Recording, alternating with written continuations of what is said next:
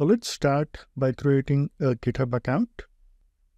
We can navigate to github.com and you can use your existing accounts if you have one. So I'll be creating a new account here. So I'm just going to sign up for the free version. And let me provide some of these details.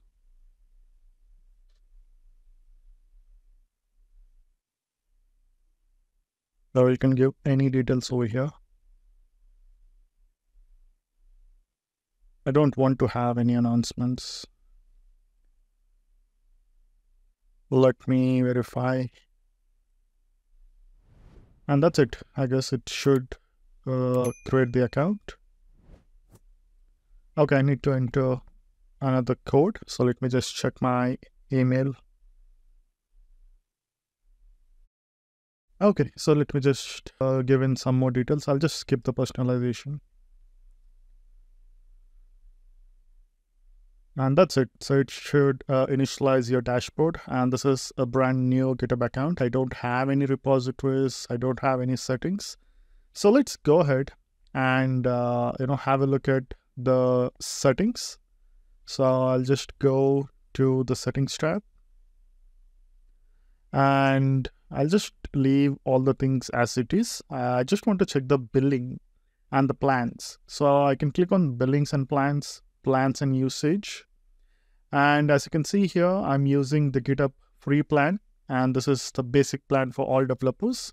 And the points to be highlighted here are, so we are interested in these 2 points.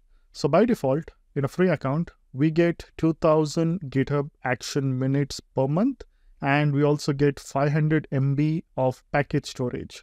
So this storage can be used for both GitHub packages as well as GitHub Actions artifacts as well. Okay, so this should be more than enough for us to go through this course, do the hands-on and understand how GitHub Actions work. And if you scroll down, you should also see the usage minutes. So you can also download the report, like how many minutes you have used per month. And it also gives you some basic rates with respect to the Ubuntu, Windows, and the Mac OS virtual machines. And if you see here, the Ubuntu 2-core machine, it costs around $0.008 per minute, whereas the same vCores in a Windows virtual machine costs you 2 times about the Ubuntu machine. And if you talk about the Mac OS, it costs up to 10x compared to the Ubuntu 2-core machine. If you want to know more about billing and the prices, we can go and check out the documentation. If you scroll down, you also see the packages and how much space we have used in packages. And for actions and packages, I guess, yeah, this is the one which we will be interested in. So we get 500 MB included in the free plan. So any artifacts or any images which we are pushing to the GitHub packages, so it's going to display the limits and the storage options over here. And to conclude this, I'll just quickly go through the billing perspective. So this is within the GitHub documentation. I am within billing for GitHub Actions.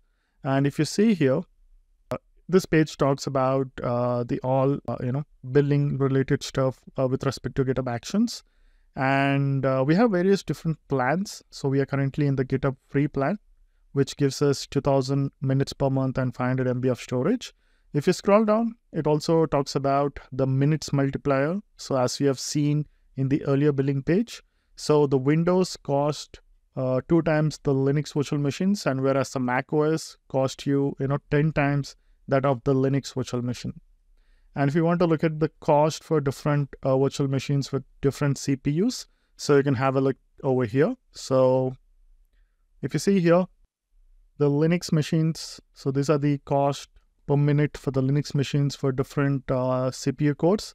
And this is for the Windows, which is exactly 2 times that of the Linux machines. And finally, we have the Mac OS runners or virtual machines, which cost approximately 10 times that of the Linux virtual machines.